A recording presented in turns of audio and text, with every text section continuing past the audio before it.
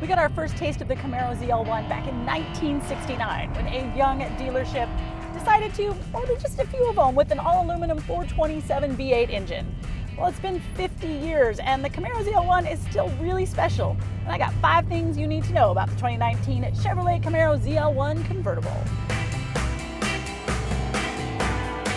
So when you've got the top down like this, visibility is no problem, right? However, put the top up, it's going to take about 14 seconds, then you've got severely compromised rear visibility. So I really like that the rear camera mirror here is standard. It gives me a wider angle view of what's happening behind me through a video feed. So there's a few things that you cannot get in the convertible.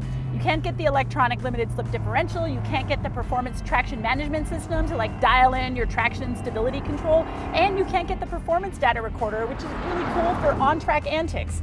So my advice is, if you're really going to track this guy, go for the coupe.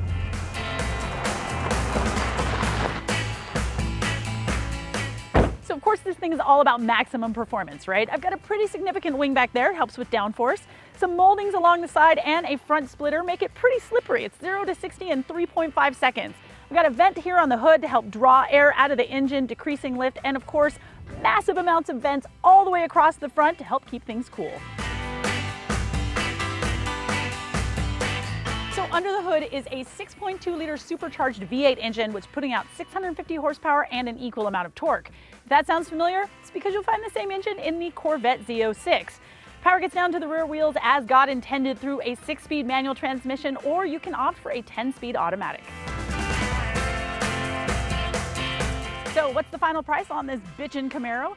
Well, it starts at $67,500, but my tester has got the optional 10-speed automatic transmission. It's got a gas guzzler text, because of course it does, as well as this awesome red paint job, bringing the final price up to $72,595. But hey, that includes $995 for destination.